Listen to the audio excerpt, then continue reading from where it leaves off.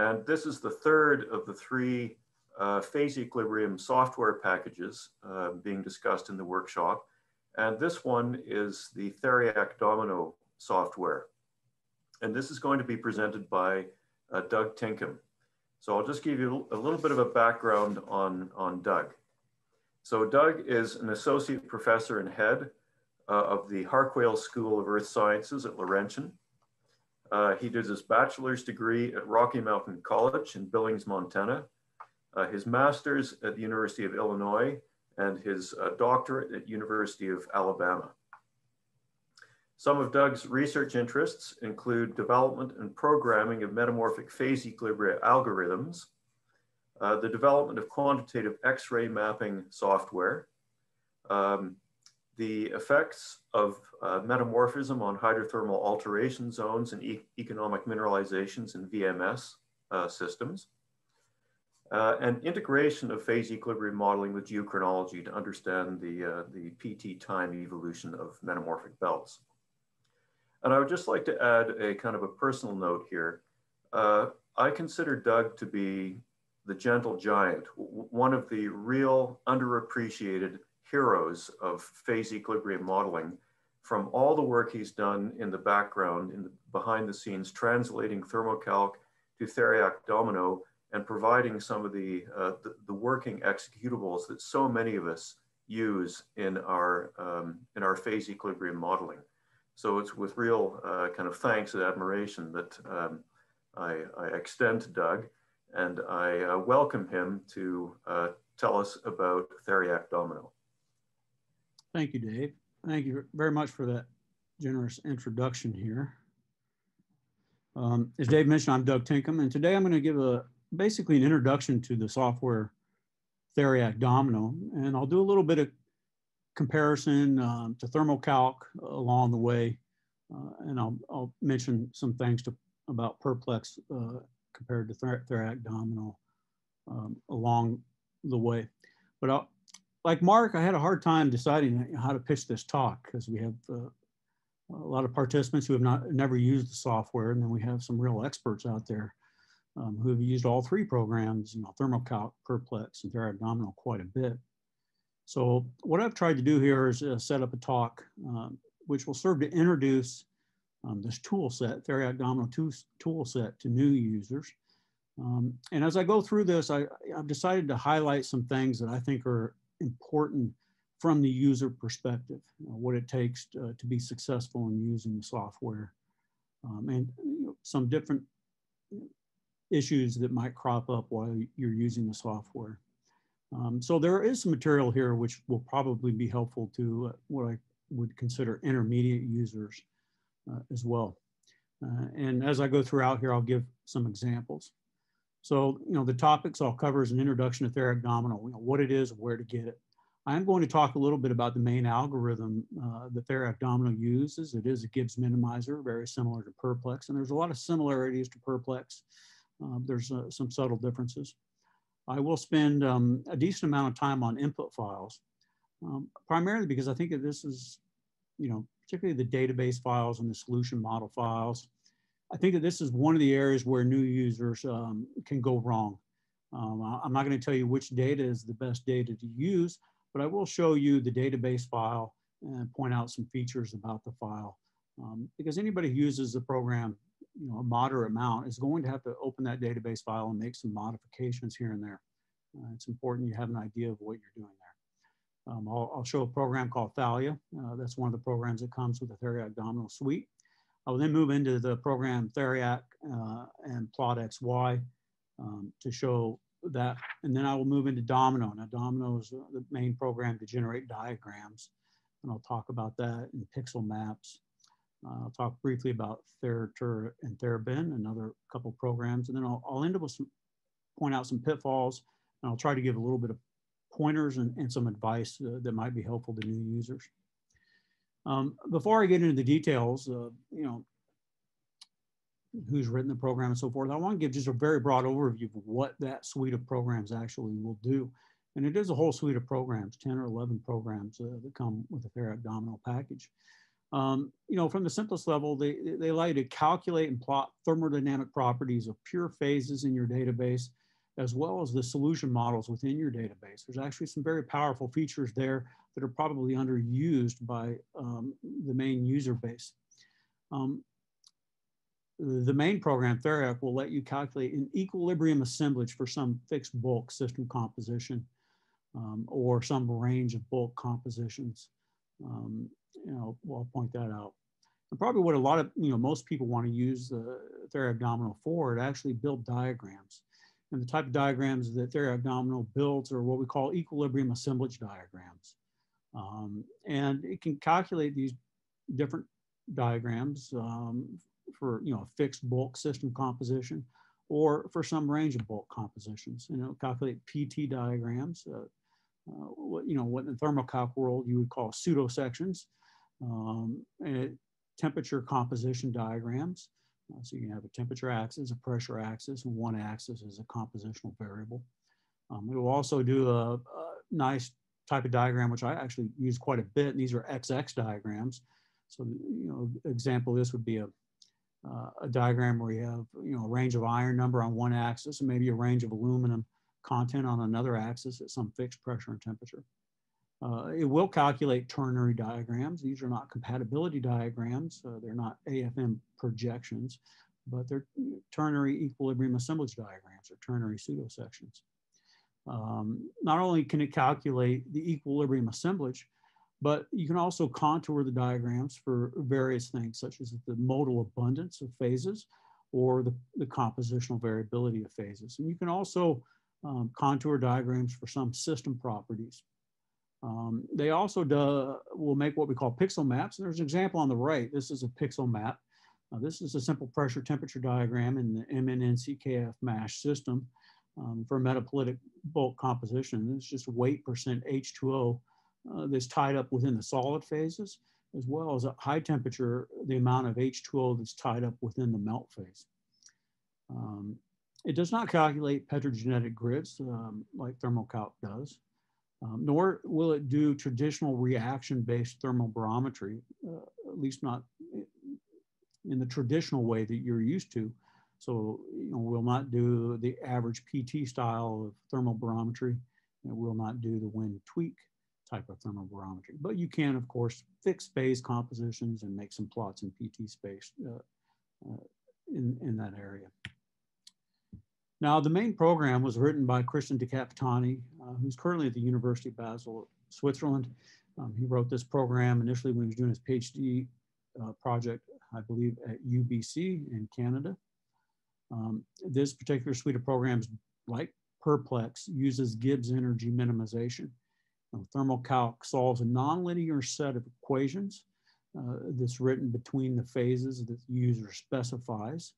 It works on reactions between all the phases that the user specifies.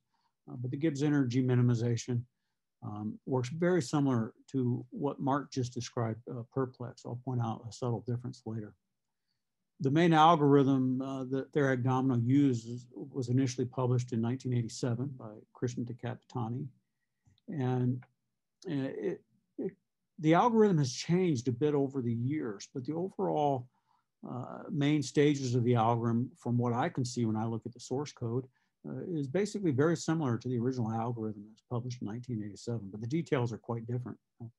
It is written in Fortran, and I think that one of the special things about the Theriak-Domino suite is Christian De Capitani makes the source code available. And in fact, when you download the program, the source code will automatically come with that download when you download it from the official Theriak-Domino website.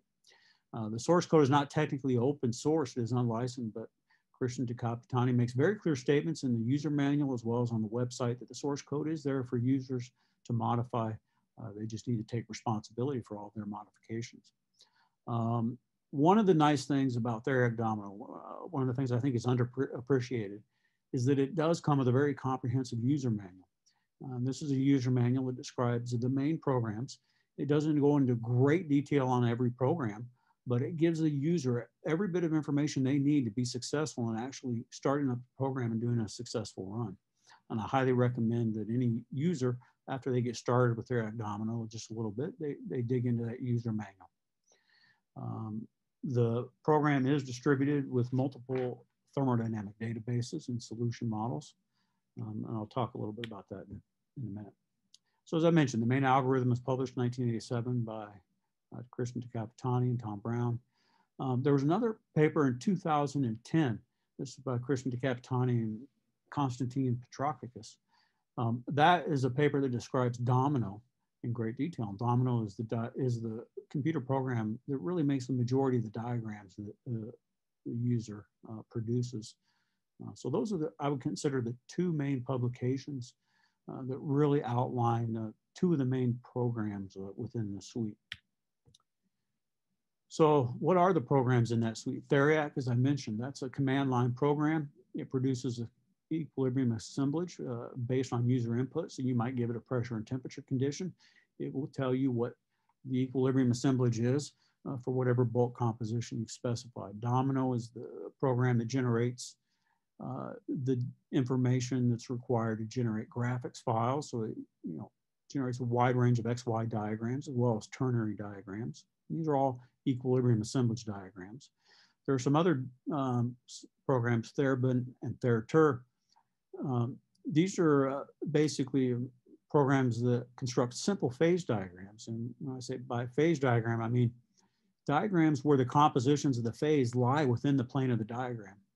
And that's what THERBIN and THERTER do, and I'll give an example of that. Now, Domino in an equilibrium assemblage diagram, what you're really doing is you're sectioning the total phase diagram, which is some,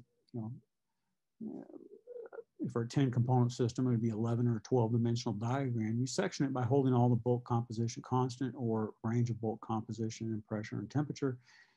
And you generate a diagram that shows the equilibrium assemblages, but the compositions of the phases generally do not lie in that section plane. So that's a subtle difference between Domino and THERBIN and THERTER. There's a suite of programs, Guzzler, XPlot, Plot, XY, and MakeMap. These are all programs which take the output from Theriak or the output from Domino and THERBIN and THERTER, and they're what generate graphics files. And most of the graphics files that are generated are some sort of vector graphics file that can be edited in vector graphics software. There's some other programs, Thermo and Thalia. I'll talk a little bit about Thalia. There's some other programs that come with the suite, but have not been heavily used as far as I know. Theriak, which is a program which will let you do calculations with aqueous phases. I've never used it because Christian De Capitani has a statement that says it's not quite ready. And I really haven't dug into it. Theriak 3 is a newer program that I've not used much at all. And I might talk a little bit about that later. One of the nice things is that there have been several add-ons and interface programs. Theriak-G is a program written by Fred Geides that it's actually distributed with Theriak-Domino, and it lets you consider diffusion and chemical zoning in a phase like Garnet along PT paths, as well as integrating a little bit on nucleation theory. Theriak-D is a relatively recent program by Eric Dusterhoff and Christian De Capitani. I'll talk a little bit about that at the end. And Bingo Antidote by Eric Dusterhoff and Pierre Lenari. Pierre's actually going to talk quite a bit about that in a later day, so I'm not going to talk about that. In terms of locations, there's various locations you can get it. The official distribution site is from Christian De Capitani's website, and the link is shown there. Over the years, I have also provided some files that can be used with Theriak-Domino. There's a link where you can download those. I can tell you I do have some new updates coming on some new files in the next week or so. And also the program can be downloaded.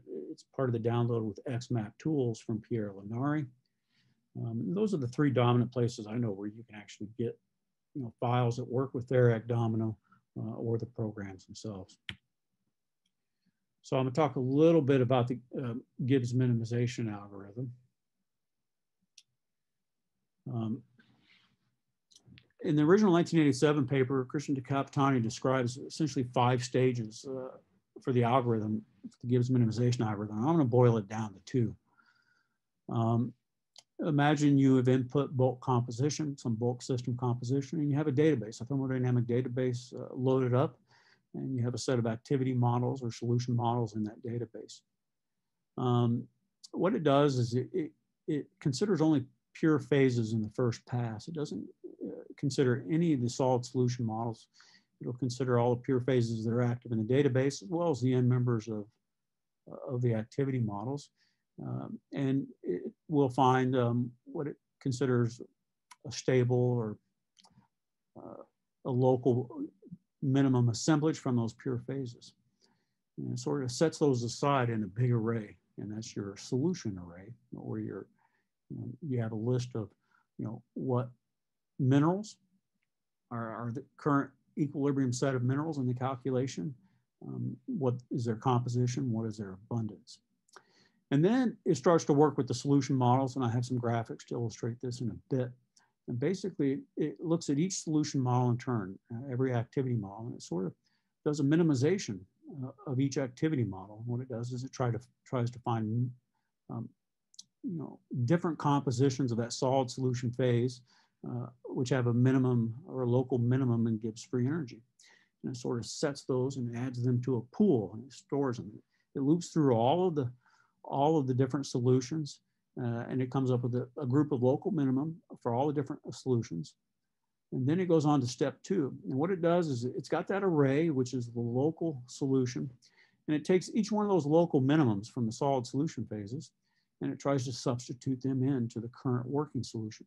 And if it can substitute it in and form a new assemblage with a lower Gibbs free energy, it kicks out one of the old phases, and you have a new stable assemblage. And it just keeps looping through this, and it does this in several stages. Now, this is somewhat similar to Perplex, what Mark just described, and Perplex uses these pseudo compounds. And so it has a bunch of fixed phase compositions. So you might have one solution model. It's got 8 end members, and it might have 600,000 different fixed phases within it. In some way, Theriak-Domino is doing something similar. But in step 1, when it's minimizing the solution models, it is not considering that solution model as fixed individual phases. It actually considers all of the composition space of that solution model continuously, at least to essentially machine precision. And it tries to find those local minimums. So it considers the full composition of the phase, not a million little pseudo compounds. And that's a subtle difference between Theriak-Domino and Perplex. So I have some graphics here. Now these are modified from figure 3 of the 1987 paper, as well as some notes from Christian De Capitani from a Theriak-Domino short course that he ran at the University of Calgary in 2010. So I'm going to show 4 different stages of this calculation, and starting at the left in stage 1, consider you're in a binary system. So that's the X at the bottom, it's a binary system. And the Y-axis is Gibbs free energy. And in this case, we have 2 solid solution phases, A and B. Now in stage 0, or loop 0, it doesn't consider the solid solution space. It just considers the compositions of the end members, A1, A2, and B1 and B2. It doesn't consider the compositions along the dashed line here in stage 1. Now what it does is the bulk composition is shown in purple there, down at the bottom. And I'm trying to see if I can get a laser pointer going here. Okay, hopefully you can see my mouse. Down here in the purple, that would be the bulk system composition that you as a user would input here, 40% component on the right, 60% of the component on the left. And what it does is it looks at the Gibbs free energy of A1, A2, B1, and B2. And this composition lies between those. So what it does is it tries to find what combination of A1, A2, B1, and B2 forms the lowest Gibbs free energy assemblage. In this case, it's very clear that it's a combination of phase B1 and B2 are the 2 pure phases that will form the equilibrium assemblage for this bulk composition when we're only considering pure phases. Now what it does is it does something very interesting. Notice that the Gibbs free energy of that assemblage here in this simple example is going to be down around -7, maybe 7 kilojoules per mole, which is not reasonable, but it's just an example here. And what it's going to do is it's going to say, okay, what I'm going to do is I'm going to take those two B1s and B2s and I'm going to do a translation on the Gibbs free energy function so that the Gibbs free energy of B1 and B2 lies at 0. And that's what we see on step 2. Now, when it goes on to the next stage, loop 1 is now going to consider the continuous composition space of solid solution A and solid solution B. And what it does is it goes through and it minimizes, it does a bunch of minimizations for phase 1, and it finds a group of minimums. And in this case, it found one local minimum here that it's going to use. And it's going to take this composition, this phase, and it's going to store it in that master array as a fixed phase. And it's going to do the same thing for solution B. And it's going to find a local minimum, and it's going to store it in that array. And then what it's going to do is it's going to try to substitute, both of these compositions into the current working solution set to see if it can find a lower Gibbs free energy. And in this case, it would find a lower Gibbs free energy. And at that stage, it does the same thing. It finds these 2 points, which are the lowest Gibbs free energy. Now it's going to do a translation on the Gibbs free energy function so that these 2 points lie and have a value along the 0 point. Okay, and it's going to go through and it's going to do another loop. It's going to do another minimization. Now, these open circles here were the closed circles here. So these open circles were now the minimum on the last loop. And now what it's done, it's minimizing this function again, and it finds a new minimum, a little bit lower Gibbs free energy right there for phase A, and it finds a little bit lower Gibbs free energy for phase B there. And so then it tries to substitute these 2 solid points into the working solution set to see if it can find a lower Gibbs free energy assemblage. And it does. And it basically repeats this step over and over again until it reaches some state of convergence. And these, in fact, would be the compositions of the 2 phases that form the equilibrium minimum Gibbs free energy assemblage for this bulk composition. Phase B would have a composition here, and phase A would have a composition there. And that's basically how the minimization algorithm works. A little bit about the database and solution models. When you download the program, you'll see that it ships with 2 main databases. It ships with the Berman database, 1988 database with various updates such as 1992, and there might even be some more recent slide updates within that file. And it ships with a couple of different versions of the Holland and Powell database, dataset 5.5 and dataset 6.2 currently from the 2011 Holland and Powell database. And when you look at those databases, what you'll see is that they also ship with the solution models or activity models for the different phases. And in Theriak-Domino, both the in-member thermodynamic data from the Holland and Powell databases, as well as the activity models to describe solid solution phases, they all reside within one file. This is both a good thing, but it's also a bad thing. We'll talk a little bit about that a little bit later. Now, one of the nice things about Theriak-Domino is it accepts a wide variety of activity models or solution models. It will consider ideal mixing on sites, formulations, and molecular mixing models for the ideal activity. And for the excess Gibbs free energy function, the non-ideal activity, it does have a wide variety of excess models it can consider, such as the regular solution model, symmetric formalism model. Both of those describe a symmetric Gibbs excess function, but it will also takes models that have an asymmetric Gibbs excess function, such as asymmetric formalism and the subregular solution model. And it also has another type of excess model, which I haven't used much, but you can actually specify interaction parameters for within site mixing between atoms on individual sites. And in this respect, I find Theriak-Domino is much more flexible than THERMOCALC. With ThermoCalc, you're pretty much locked into two types of activity models, non-ideal activity models, the symmetric formalism and the asymmetric formalism. As far as I know, you cannot use a subregular solution model in program ThermoCalc. Whereas you can use those, and I know you can use all of those in Perplex as well. One of the great things about Theriak-Domino is because it does come with source code. You can get the Fortran code with just a little bit of programming, and there are some instructions in the user manual on how to do this. If you have a special activity model which doesn't fit one of these models listed here in the top point, something a little bit different, takes a little bit special calculation, you can program them in. And it's not that difficult to do. As I said, there are instructions to do this. And this is one of the things that I think makes Theriak-Domino very special, because it comes with the source code and you have the freedom to do this. I'll give you one of the examples where we need to do this are basically all the melt models that are used with the Holland and Powell database. They all use an interesting entropy calculation. They don't quite fit the normal mixing models. And we actually have to hard code them into the program. Okay.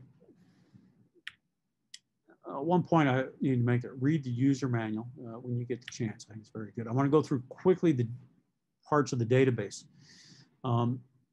This is an example of some of the in-member thermodynamic data, in this case from the Holland and Powell database. You'll see these flags with 3 stars, gas data, 3 stars, mineral data. These are sort of keywords here. Whenever you see these 3 stars, there should be a keyword after it. And what it means is that, okay, after this point, everything that it reads is going to consider a gas phase. It doesn't really control the way it calculates the thermodynamic properties for that phase. It really just calculates the way it reports the properties of those phases. And likewise, for the mineral data, this keyword dictates how it reports the properties for those phases.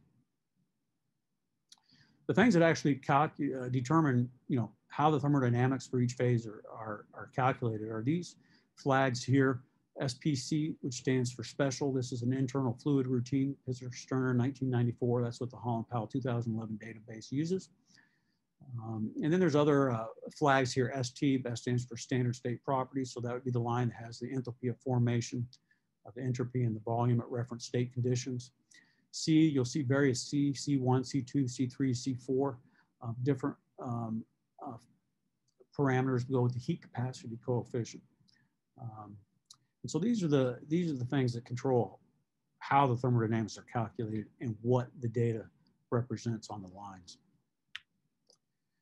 A little bit about the activity models for solution data.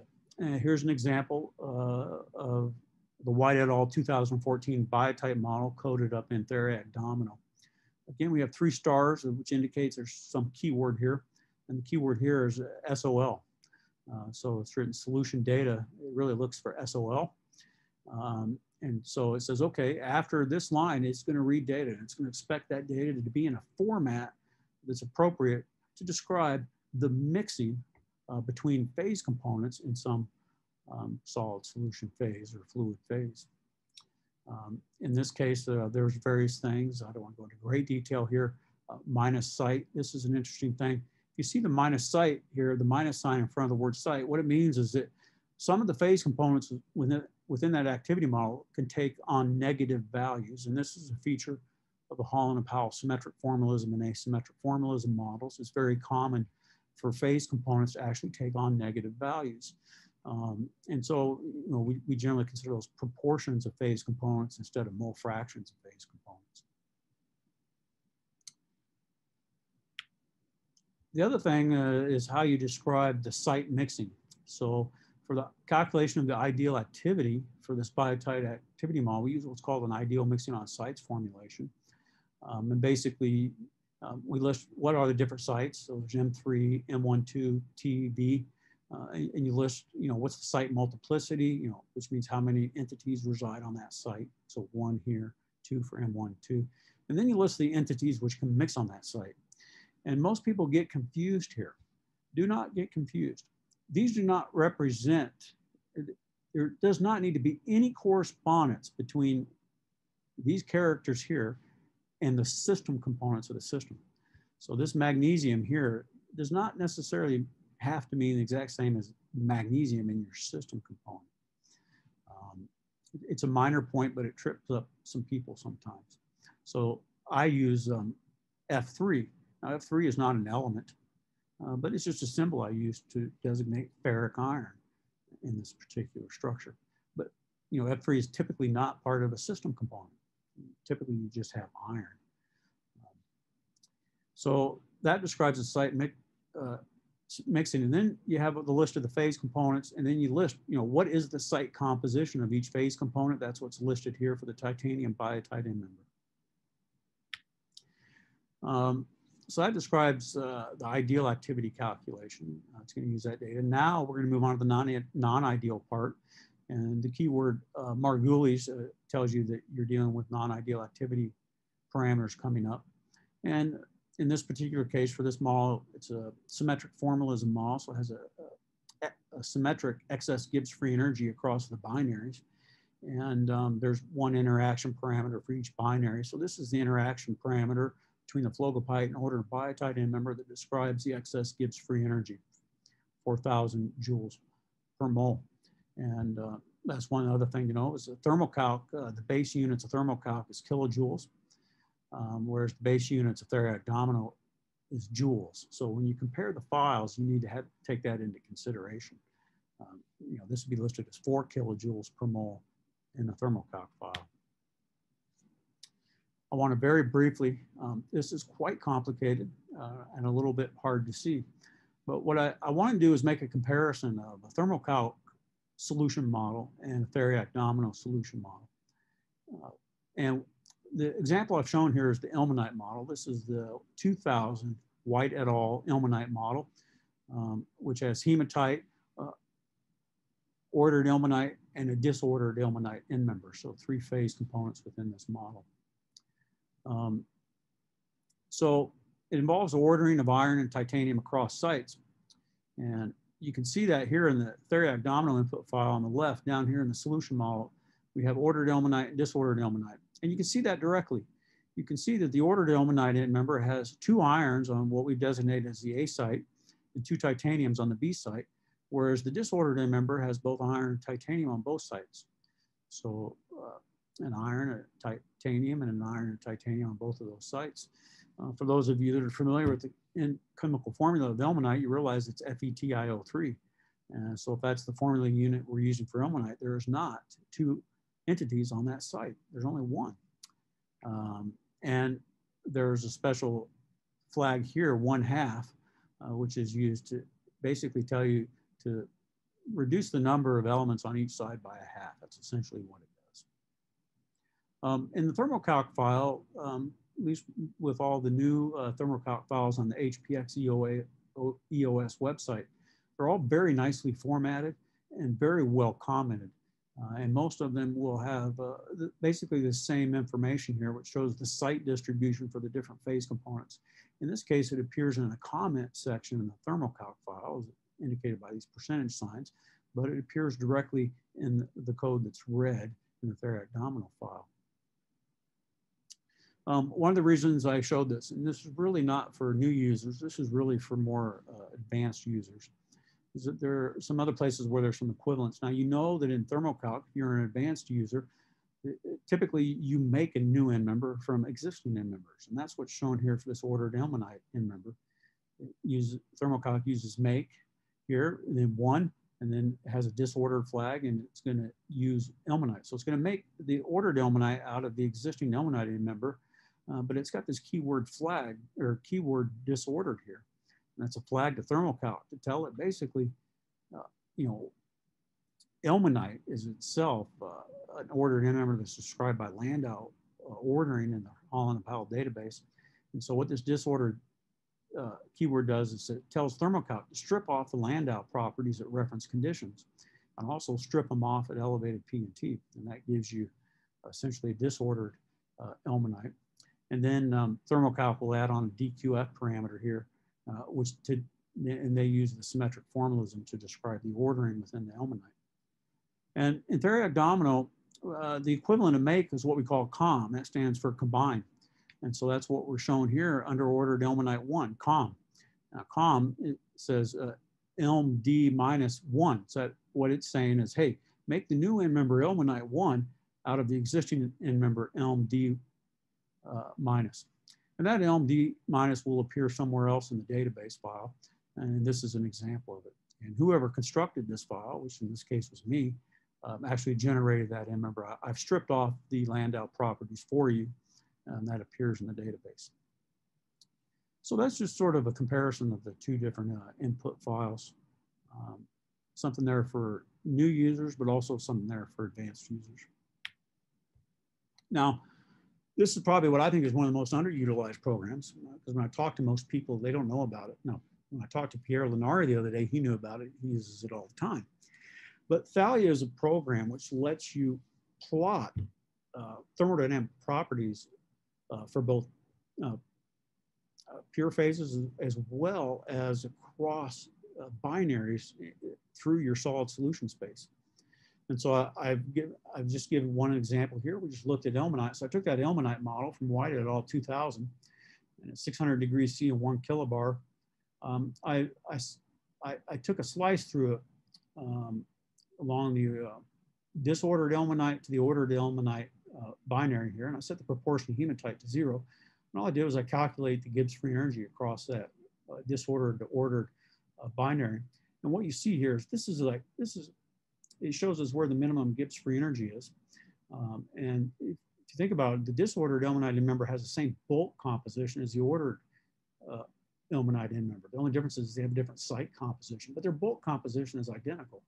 And so what this is showing you is this showing you the equilibrium state of ordering in your ilmenite across this binary at 600 degrees C and 1 kilobar.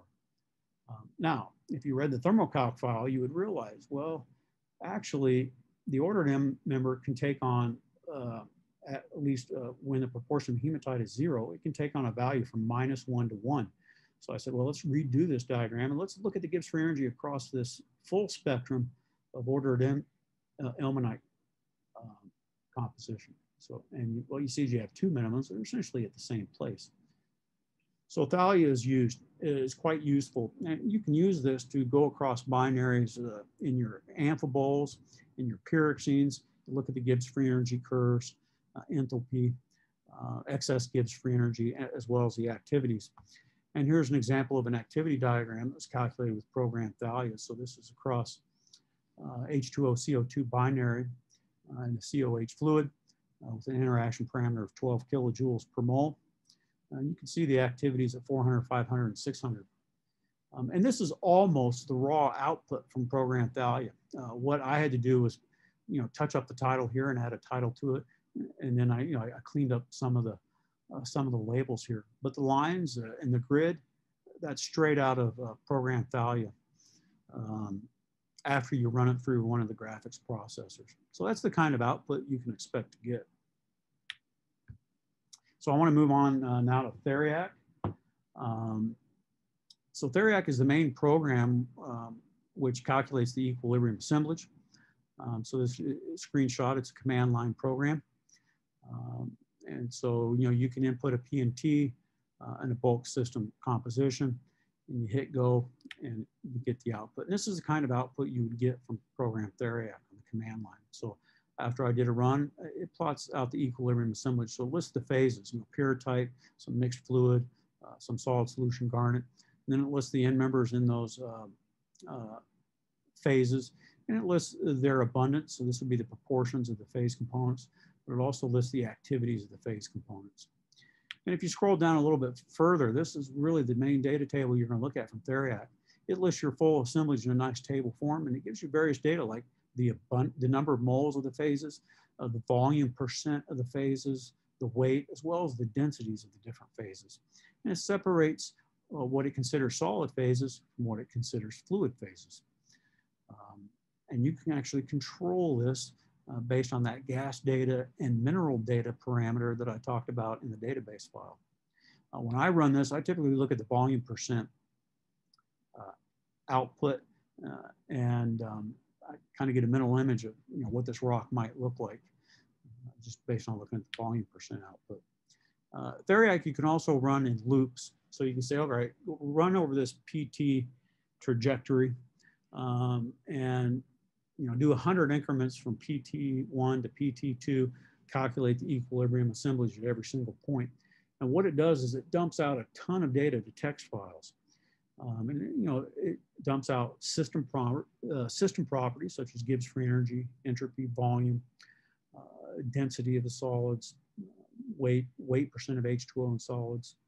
But it also dumps out files that contains data on properties of all the phases, even your solid solution phases, such as the abundance of the phases, the density, magnesium number, silica per formula unit, aluminum per formula unit, the weight of H2O in each of the phases, moles, activity, and importantly, all the site compositions, all the site fraction compositions for your solid solution phases. So you can run a loop and you have a folder that's got hundreds of files in it. And then you can take those files and you can actually plot them with another program that comes with Theriak-Domino. And that program is called PlotXY. So I ran a Theriak loop. And in this case, from 5 kilobars, 450 degrees C to 7 kilobars and 700 degrees C. And I then run PlotXY over that output, and it generates a PostScript output file. In this case, I plotted up the moles of the different phases. So black lines, the moles of muscovite, purples, and moles of biotite, moles of plagioclase, and moles of garnet. And this is for a fixed composition all along that path. So you can see where certain minerals are reacting out and other minerals are reacting in. So as we go from low temperature here, you can see, well, this is what happens to albite. It starts up at 3 moles and then it dies off. And that is at the point where the plagioclase solid solution comes in. Okay, so you can easily see where some of the main reactions and assembly changes are there. You can also plot on the right-hand side mineral chemistry. In this case, I plotted the mole fractions of elements on sites in garnet, iron, calcium, manganese, and magnesium as we go at temperature. That file setup time took me about 5 minutes. I'm an advanced user, so it would take you longer. The calculation time, and I did 100 increments across there. So I did a Gibbs minimization at 100 points across there, and it took 1.8 seconds, or 1 minute and 1.8 seconds. And then the drafting, the coloring of the lines, adding of the title and so forth, that took me the most time, 30 to 45 minutes. You can also look at garnet fractionation. Fractionation of anything. When you run Theriak, you can set up what's called a driver file. I'm not going to go through the driver file, but in that driver file, you can set the stepping, but you can also set fractionation of certain phases. You can say, okay, if garnet is stable, as I go from one step to the next, take out all of the garnet from the system. Or you can say maybe only take out 50% of the garnet or 90% of the garnet. And so as you move along that path, you could fractionate garnet. Right? You can also take out the fluid if you want it, or you could take out melt. That's something we do quite commonly. Okay, and I'm not going to go through this in details because I think I'm going to run out of time.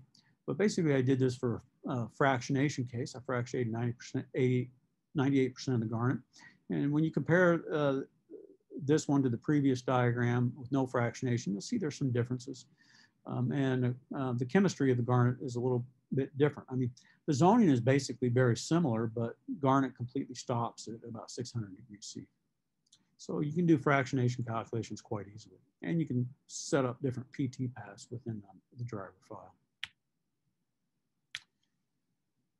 Now, a little bit about PlotXY. That was the program I used to actually generate all those plots we just looked at. Now, this is a screenshot of the program when you run it from the command line. So for this particular case, you can see I have 238 files that were generated. And these are all the different output text files. And sometimes you need to recombine those files. And so what it's done is it's separated out a file for the moles of garnet where almandine was the most abundant end member. And it separated that from a file where showed the moles of garnet where grossular was the most abundant end member. And so what's happened is as you move along that trajectory from 450 to 700, you start off with, at some point in time, probably in this case, with maybe more grossular rich at lower temperature, and then it became more almandine rich. I'm not sure of that. Let's go back and look at the diagram. But you need to combine those when you run plot XY. The way you do that is each one of these files has a number with it. So when I run plot XY at the command line, this is what I would type, 103 plus 107. And that would combine those two files and produce one line. Now a little bit about Domino. We need to move on to program Domino. Now, Domino is the main program to generate, your XY equilibrium assemblage diagrams or your ternary assemblage diagrams. And the details of this are outlined in De Capitani and Pitfalls in 2010. It's actually very similar to the perplex grid minimization strategy. I have quite a few details here. Now, in this case, it's a PT run, so pressure, temperature, equilibrium assemblage diagram we're going to run. And when you first start Domino, it forms a grid, and it's a very coarse grid like this. And it's going to work on the coarse grid and then refine the calculation as it goes along. So on the initial pass, it's going to start down the lower left-hand corner of your diagram. And it's going to go up temperature in this case. And in each one of those 10 dots underneath, it calculates what the equilibrium assemblage is at each one of those 10 points. And it keeps track of what those assemblages are. And it records those assemblages. Now in this particular example run, the first 3 points, we had this assemblage. One point we had a different assemblage, and then all the last points had this assemblage. So there were 3 different assemblages that it picked up on the initial pass at those orange points. And what it's going to do is it says, okay, the assemblage didn't change between these 3 points. So it's not going to go back there and look at that space, but the assemblage did change between these points and these points. So before it moves on to higher pressures, it's going to go back and it's going to do some refinement between those points where the assemblage changed. Okay. And in this case, there must be several assemblage changes between these 2 points and one assemblage change between those 2 points. And what it's going to do is it's going to go back and look at closer and closer spacing, and it's going to track down and it's going to do minimizations at all those points until it locates the boundary for that equilibrium assemblage change, usually within 1 degree or half a degree, depending on the size of your diagram, but it very closely finds the location of those equilibrium changes. And then what it does is it does the rest of the diagram along its coarse grid spacing. So it moves up pressure and it goes along there. And as it goes along there, it does exactly the same thing it did here. And then when it's gone up pressure, it then does the same thing as it jumps up temperature. It'll go along these arrows. And that takes you to the end of level 0. And at the end of level 0, it's going to produce a crude diagram when it's done with level 0. And it will eventually go on to level 1, level 2, level 3, level 4, generally up to about level 5. And at the end of the first level there, you can actually grab the output and you can actually run it through a program Guzzler and XPlot. You can plot up the diagram. And this is what the diagram looks like at the end of the first level. So what you see is that it's found points between all the coarse grid here. And wherever it saw this assemblage change, well, evidently it found this assemblage change between these 2 orange points here. And then it also found that assemblage change up there. And it also found it along that between these 2 orange points. And it basically connects them with straight lines. And at this stage, it looks at the lines that it's formed and it says, okay, this one has a very angular boundary. So in the next level, it's going to go back in and do a bunch of local minimizations in this area to try to smooth that out. And it also can determine that, hey, this is the end of a line. That line is just sort of ending. It must continue on. So it's going to do a bunch of minimizations only there. But up here, it's not going to go back up here and look in this area anymore up in the top left because it didn't detect any assemblage changes. And so, basically Domino does the same thing that Perplex does. It brackets the location of the assemblage changes between 2 very closely spaced Gibbs minimizations where the assemblage changed. And in Theriak-Domino, usually that's within half a degree or less. Now, ThermoCalc, on the other hand, you as a user, you tell it, hey, here's the minerals I want to consider, and I want to calculate the mode 0 line for a mineral, from 8 kilobars down to 4.5 kilobars, and you have to tell it to actually calculate that line. You have to tell it to calculate all those lines. So that's a fundamental difference. And ThermoCalc calculates the exact location of those lines and some intervals. Now, this is almost a raw final diagram produced by Domino. Now, this is an MnNCKF MASHO. I didn't include titanium. And I have to tell you, that was totally by mistake. It was not on purpose. But like Mark said, even experienced users make mistakes. I forgot to put the titanium in. But this is a diagram. It took 2.5 hours to construct this diagram. And that's more or less the raw diagram on the right-hand side. Now, I made my labels really small. That's just something I do when I'm looking at this. But each one of those lines, or most of those lines, has a number on it.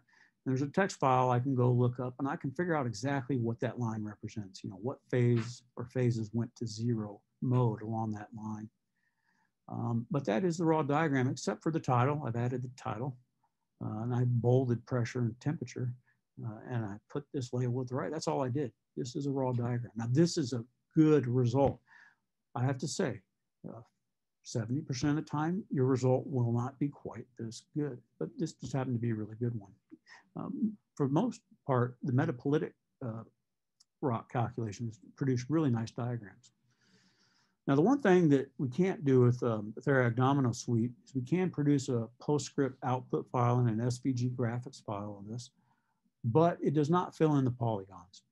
So for users of ThermoCalc, you use the Draw PD program that comes with ThermoCalc, and you generate nice, beautiful publication quality graphics output with nice fills in your polygons. Theriak-Domino does not do that at this stage. Now, so what you do is you end up having to draft them up. And this is an example of a couple diagrams. Now, this is from Taus Jorgensen, who did his PhD here, finished up a couple years ago. And he was working on metabasalt. So these are actually metabasite rock compositions from here in Sudbury in a contact Oriole, using the Green et al. 2016 set of activity models. And it did a pretty good job. Now, Taus did some cleanup in places.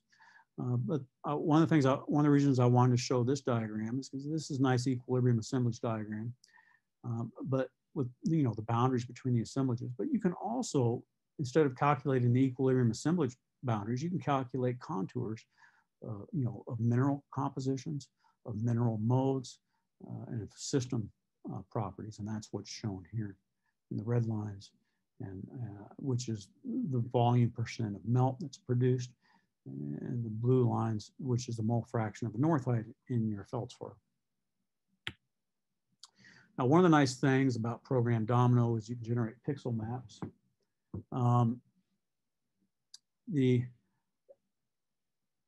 This is an example of what you do is you set up Domino and you run it in a grid.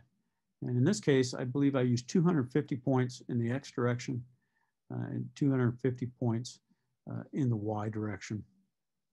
And basically, it just calculates the equilibrium assemblage everywhere along there. And it produces, you use a program, make map, and it'll produce the gray map in the background in the grid here. And in this case, I overlaid the equilibrium assemblage diagram calculation on top of it. You can convert those to color, such as shown there, and some third-party software such as MHJ. Okay, so I'm going to skip over that, but you do get a lot of different output when you do a pixel map run, system properties as well as phase properties that you can plot up. And I just generated a simple Mathematica script basically about 4 nights ago.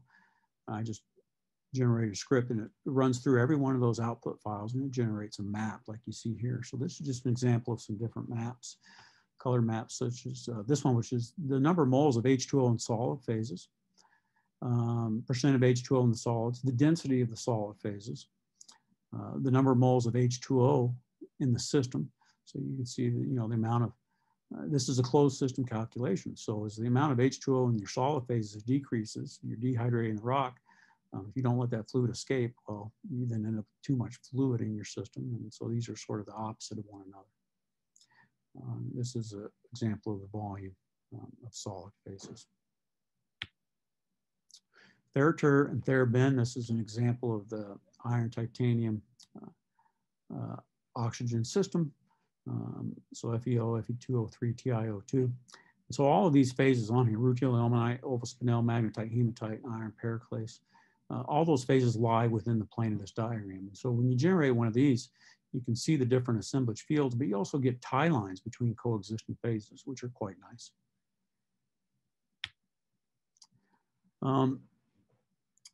There have been several add-ons and extensions that have been added to Theriak-Domino, or at least programs which can interface with Theriak. One of them is Theriak-D. This is an example of output from Theriak-D. I believe this runs on a MATLAB script.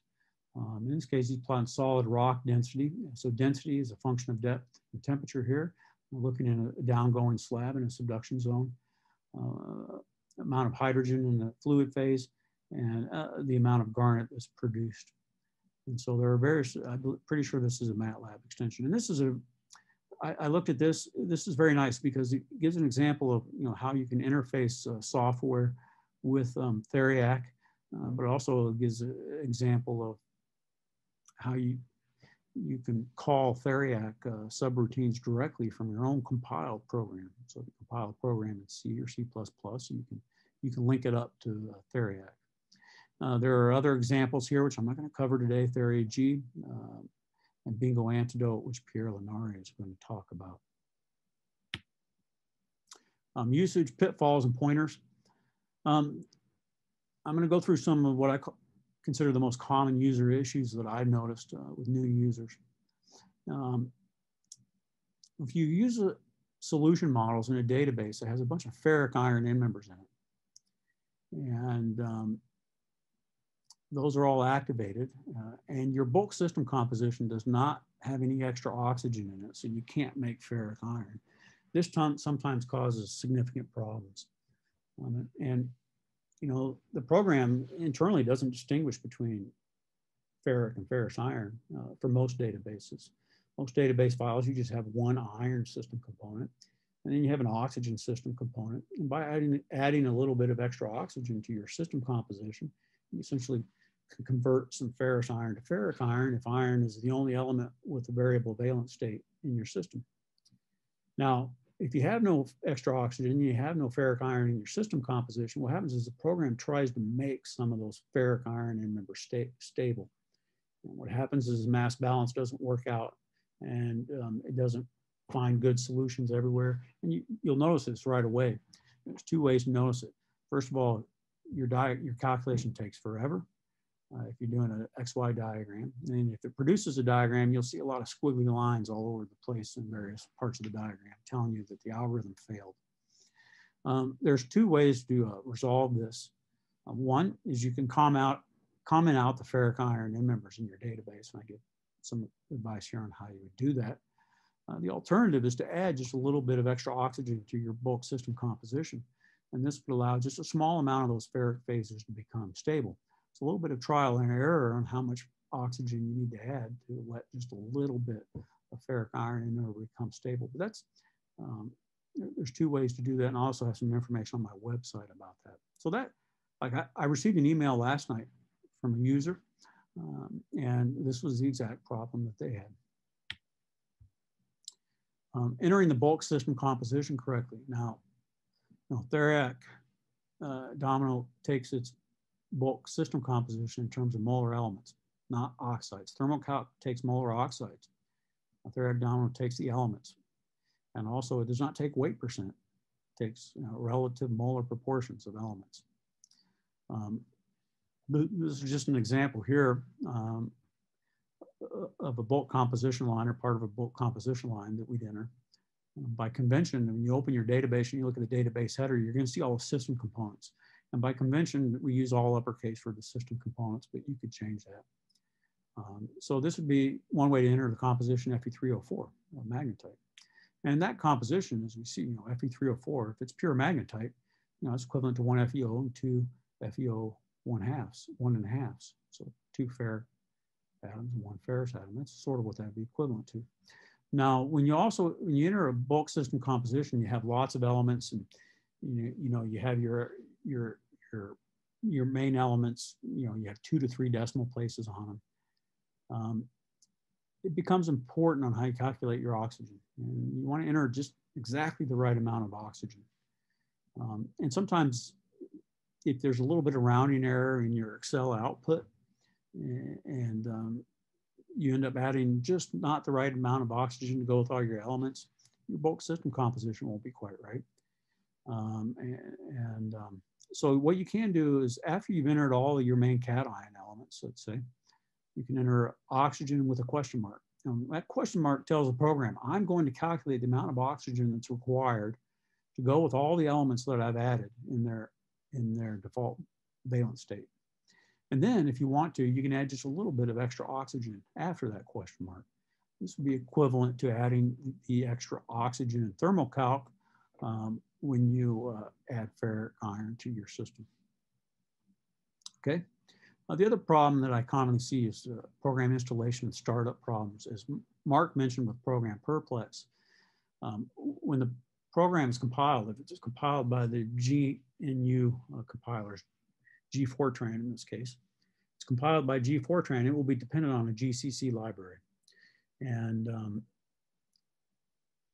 when somebody installs those executables or those binaries on their computer, and their computer does not have those libraries, you'll get a link error, a runtime link error, and it won't run.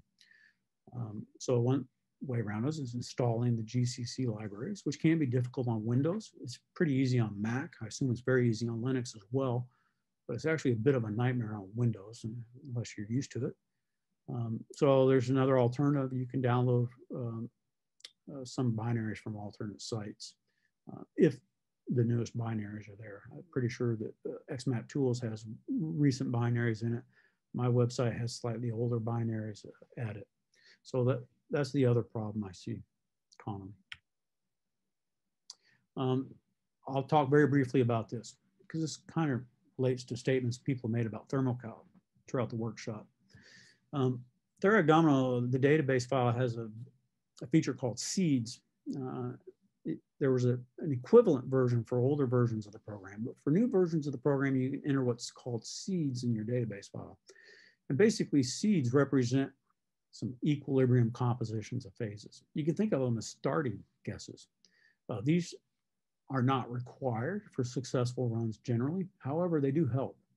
So what I generally do, what I've started to do is if I'm going to do a new pseudo section or equilibrium assemblage diagram, from 400 to 700 degrees C and 1 to 10 kilobars, what I'll do is I'll run Theriak at the corners of that diagram. And Theriak will output the data, the seed data. And I run at the corners of the diagrams, and then I'll run a few interior points of the diagrams, make sure I get starlight in one of the assemblages. And then I'll open up a log file, Theriak run log, and I'll copy and paste the seed output from that file, and I'll paste it right into my database file.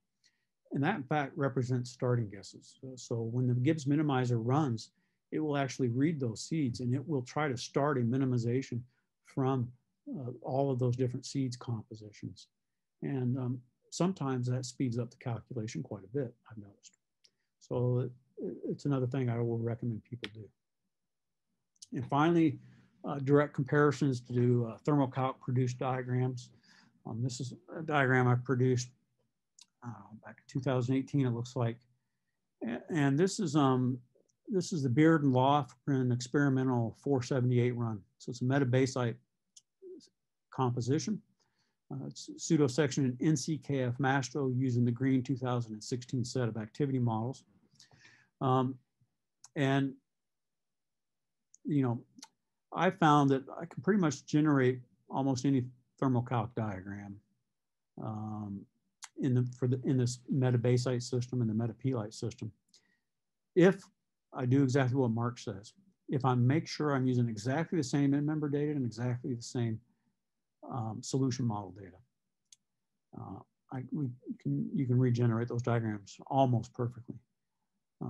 Now, sometimes to make sure you're using exactly the same activity models, I actually went in and I generated the diagram on the left myself in ThermoCalc. So I generated that entire diagram in ThermoCalc.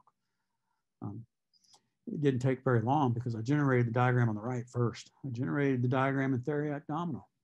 So once I had the diagram in Theriak-Domino, pretty much I knew exactly every single line I needed to calculate in ThermoCalc because I already did it. And I went in and it probably only took me about 4 hours to generate that diagram on the left in ThermoCalc.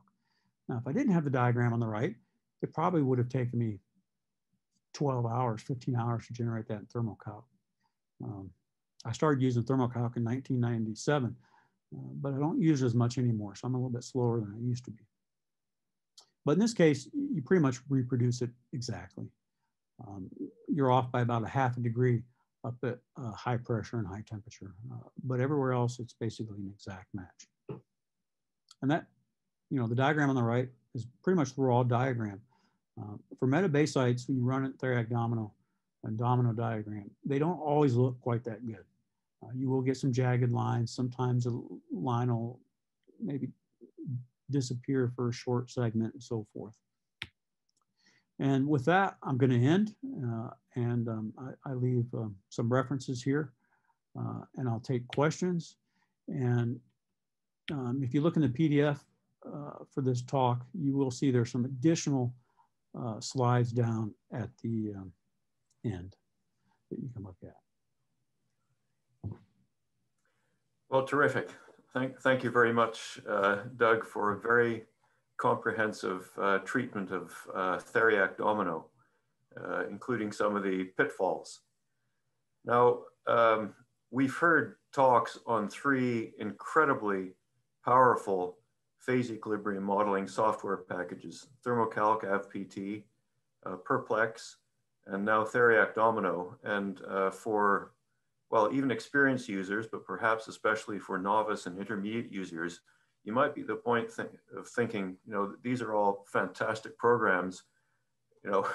Which one of these am I going to use? And so what we've planned for Friday, the first topic on the Friday session is going to be what you might call a high-level comparison between the different programs with some of the pros and cons. So that's just kind of an advertisement if not all the questions get answered at this point. Hey, Dave, can I make one statement on that? Sure. We're going to give those examples and comparisons, but I'm a firm believer that you should be using all 3. I use ThermoCalc and Theriak-Domino. Those are the 2 I use. I don't use Perplex as much, but I'm a firm believer that people should become versatile in all 3. And we'll talk a little bit about their strengths and weaknesses and comparisons on Friday. Great. Okay, so at this point, we're going to move to a Q&A session. And we're not going to have a break like yesterday before the end of the Q&A because we have 35 minutes to go. So I think we'll start with some questions directed towards Doug from, we've had a number of questions that have come in. And then for the last 15 or 20 minutes or so, 15 minutes maybe, then we'll have some questions which are open to both Mark and Doug pertaining to Perplex and Theriak-Domino. So I'll turn things over to Jacob now. Okay, thanks, Dave. And yeah, thanks, Doug, for a really comprehensive talk. So I'll leap right in with these questions. Someone asking, can the thermodynamic data be mixed up between different database files? I think this is probably in reference to what Mark was talking about in Perplex, and that it's quite easy to select wrong things. And are there any compatibility issues, the second part of the question, between databases, such as different equations of state? Well, yes, absolutely. You can mix them. I'm not saying that's a good idea. I don't want to do it, but you can. The database format is extremely flexible in Theriak-Domino. I could put in Berman data with the Holland and Powell data with Supercrit data if I wanted to. I would never do that, but the flexibility is there so that you can do that. Now, you know, people have different philosophies. I'll give you an example. When you download the database file for Holland and Powell dataset 6.2 from Christian De Capitani's site, he provides a very comprehensive data or activity model file for dataset 6.2. And so in that one database file, he will have activity models that, you know, would have been developed by White et al. 2014 and, for dataset 6 for metapelites. And there will also be data in there for the metabasites. And, you know, you could even put some of the high pressure melt model data in there. So, you know, I think there's different philosophies on that. I would say for a new user, I don't think that's a great idea because new users can accidentally mix and match where they might not be able to. But for you know, a graduate student or an experienced user who is doing research in this area, it's actually not a bad thing if they take the time to read the database file. And I think that's the most important thing. I think too often people just grab the database file, start turning things on and off, and run with it. And they don't actually take the time to read the comments in the file. The files that I distribute on my website is what I've been doing is I try to take the THERMOCALC file. So the new files I'll put up will be the TCMP50 file from the HPX EOS website. I just do a direct conversion of that and I upload it to my website for Theriak-Domino. I'll do the same thing for the metabasite file. And I've actually, you know, already converted the igneous set for Theriak-Domino use. And I've also added some of the different versions of melt models. So I try to keep my files sort of restricted to the metapelite set, the metabasite set, and now the igneous set. But I do supplement them with additional activity models at times. So an example of that metapelite set, I have added some additional phases to it. Some of them might be used at lower temperature. So they are available. So, you know, you can get in trouble. But at the end of the day, it's not a bad thing to actually have to sit down and read the database file and the comments. You'll learn a lot by doing it. I think that's an excellent answer, Doug. Yeah, I know I've learned a lot just from sitting and reading through your comments and notes in the different data files. So I would definitely recommend that. Another kind of more general question here. What phases cause the most problems for 2D calculations? And I suppose you can take that question however you'd like, whether it's from the user point of view or for Theriak-Domino itself. Yeah. Yeah, well, basically the more complex it is, more end members and more excess Gibbs free energies, the more difficult it is to solve. And I would say, I haven't sat down and done a timing, but I would say the majority of the time that's spent during an equilibrium assemblage minimization is actually spent in the minimizing of the individual solution models to find new local minimum. The program has changed quite a bit over the years in that area. It has different strategies for minimizing, you know, 9-dimensional solution model. And, you know, the ones that can have negative proportions of end members, you know, the more complex the model, the more difficult it gets. The Klein-Pyroxene model, Green et al. Is a fairly difficult one with two ordered end members in it. It does struggle with that, particularly at higher pressures. When the amount of aluminum decreases on one side, it gets really low. It struggles there. But, you know, most of the time it can work through it. And that's where the seeds help. So using the seeds feature, you know, if the diagram's having a hard time at, let's say, low temperature and high pressure, I get some squiggly lines up there. What I'll do is I'll run Theriak at some points up there, and occasionally Theriak will hit a good point where it has no problem getting a nice local that gives the minimum equilibrium assemblage. I'll then take that seed composition, I'll add it to my file, and that sometimes helps. The other area where there are activity models that it struggles with, and Mark alluded to this in his talk as well. Let's see if I can go back. I might have a slide here at the bottom. This. Now this is the, and this actually goes back to something that Pierre showed in his thermodynamics talk the other day. So, you know, basically all of the ThermoCalc files for metapelites, metabasites, igneous set, they're all used in the Holland Powell 2013 plagioclase feldspar model. I think one of the high pressure system files that Tim Holland used a different feldspar model. Now, for longtime users of ThermoCalc, they'll know that this is actually two models. It's two different models. There's one model for the anorthite rich end of the system, which is so-called Plage 1 model. And then another activity model for the more albite rich end of the system, which was the Plage C model. And this was initially, there's a 1998 paper, I think it was, on plagioclase feldspar by Holland and Powell, where they showed the DQF approach. Basically what they do is they use DQF approach, and they'll use one activity model here, and they'll make it continuous with the activity model that they use here at the CPAR end. Now this works in ThermoCalc, and what you do is when you're in ThermoCalc, you're constructing a line, and you're over here at very anorthite rich end, and you figure out, hey, I should be using the Plage I model, and you'll just manually say, use the Plage I model here, because you got to tell it every mineral to use.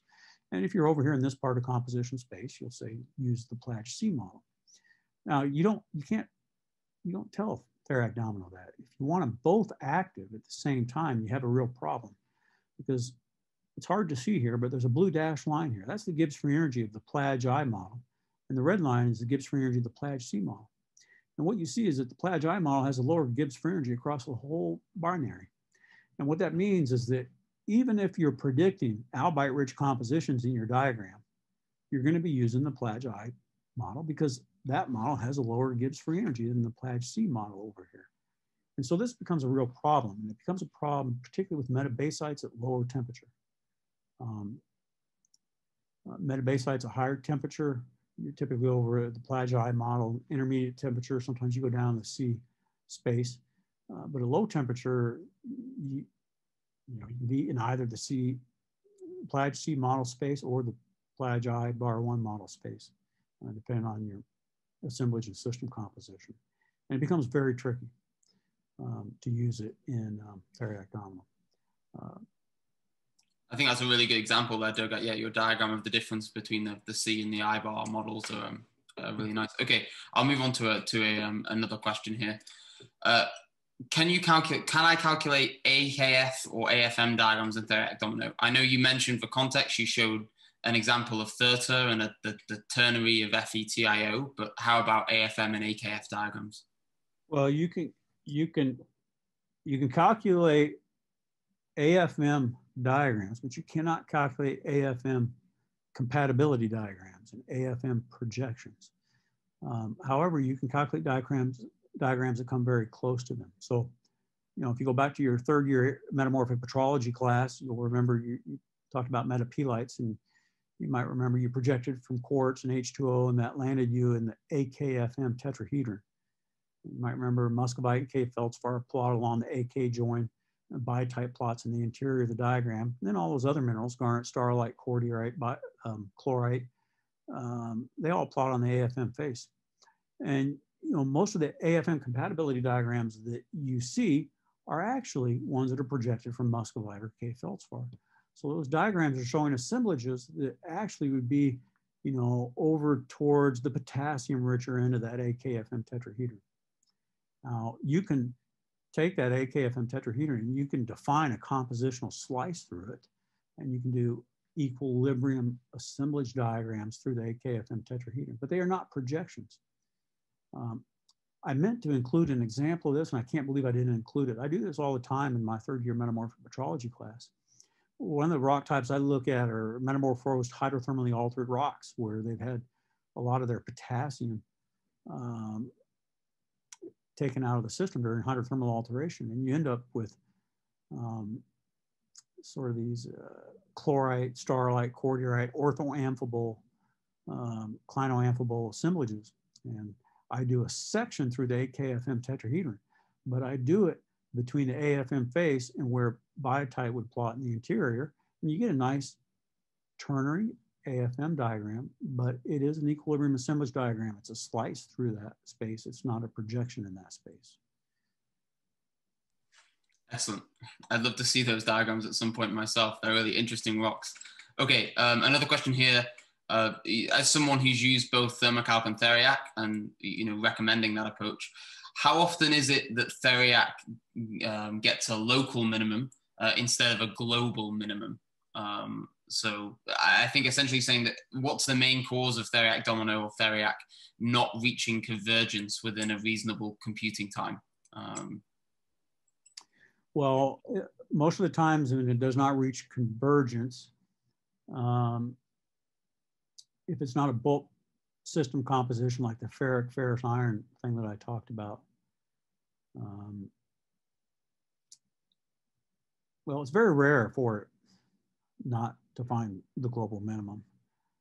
I think where I've noticed it, and I did notice this about a month ago, I was working with metabasites and then switched over to metapelites.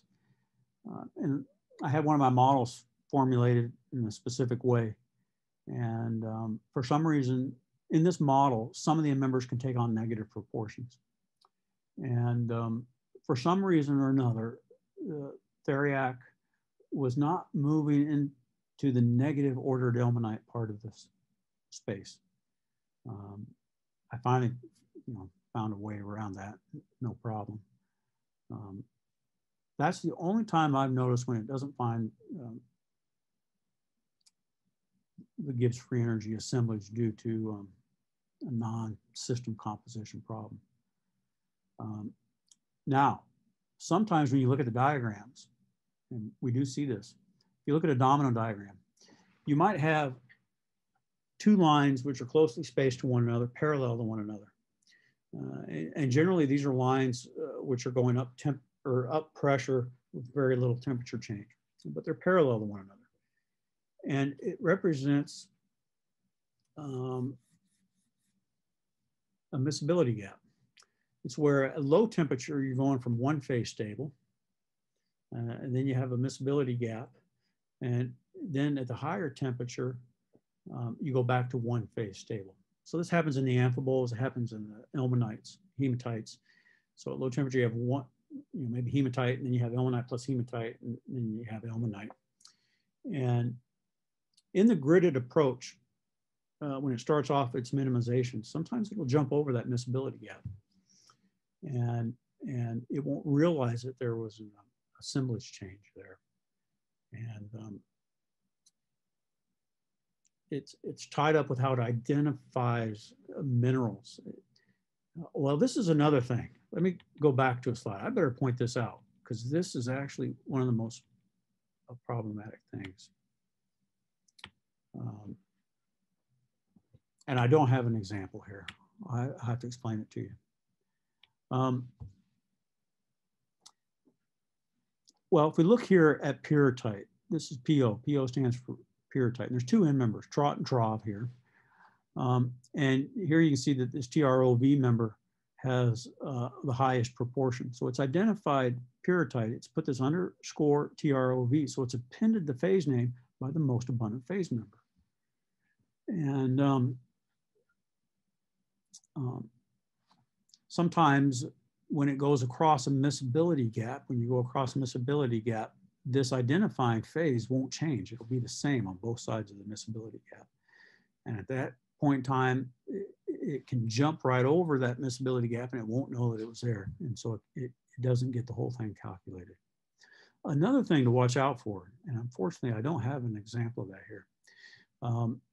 Some end members, like I think the pyrope end member in garnet here in this particular model, it can take on a negative proportion. And you see this in the amphiboles, you see it quite a lot in some of the pyroxenes. And so if you take an amphibole example, it might identify clinoamphibole, and then it'll have an underscore GRUN. Well, that's grunerite. So you think to yourself, when you're looking at the output, you see clinoamphibole _ Grunerite. So you think, hey, that must be an iron magnesium amphibole. It's not a calcic amphibole. That's one of the iron magnesium amphibole Cummingtonite Grunerite series. But in fact, that's not necessarily the case. What happens is that there's Cummingtonite Grunerite along the iron magnesium joint of amphibole, but then there's two ordered end members, A and B. And what happens is those A and B end members can take on negative values sometimes. And so you end up with an AB that becomes quite negative. And what happens is the proportion of Grunerite goes way up to compensate for it. But in fact, the amphibole composition is a calcic amphibole composition. It's not an iron magnesium amphibole composition. So that's where when you're running Theriak, when you see those complex minerals, look at the proportions, but then also go down and look at your site compositions. And make sure that if it's telling you Grunerite is the most abundant phase component, make sure that it's make sure that it's not a calcium-rich amphibole. It could be a calcium-rich amphibole. And the solution is perfectly valid. It's just that it's just telling you what the most abundant end member proportion value is. So I hope that made sense. Maybe I'll be able to show an example of that a little bit later. Yeah, no, that was great, Doug. Okay, one more question, and then I think we might flick back and ask Mark a couple since we're now in the open session. What defines the precision to which assemblage boundaries are determined, both in composition and PT? Is it user specified somewhere or hard coded? And if it's hard coded, what is it? It's user specifiable. You can specify it. There's two places to do this. So if you're doing a diagram and you want to specify the precision to how closely lines are found on your diagram, in other words, how closely it's bracketed between two Gibbs minimizations. There's user input. So when you first start up Domino, it prompts you for a bunch of questions. And one of the questions towards the last ones, it asks you for a spacing or precision parameter. And what that parameter is it's actually, it's not an absolute PT value, it's a distance on your diagram. So one of the queries that the program asks you is how many centimeters do you want perhaps your diagram to be? You know, generally they default to like 15 centimeters. And you specify a precision. It's actually I believe a millimeter precision, if I remember correctly. And so that will control how closely those lines are together. I use the default values. I hardly ever use a non-default value. And usually if you zoom in on your final diagram, you'll see that your lines don't exactly connect. They fall short of connecting. Like if I were to be able to zoom in on this,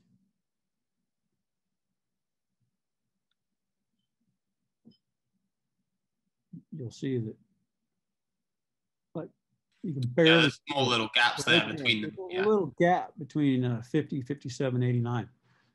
Well, that's the default type of gap. If you want that even closer, you would change that parameter at the command line and make it a little bit smaller. It would result in an extra level of calculation. Now, for the precision of composition of phases, so the compositional variability precision, that's actually controlled in a file called Theriak.ini. This is a file that, you know, a new user would never modify, but an intermediate to advanced user modifies quite a bit. I modify mine all the time. But there's a parameter in there, it's called del x min. And that's the parameter that controls, you know, how closely spaced your different phases can be. And the default setting is 10 to the minus 9th. And so, you know, it's almost continuous solid solution space.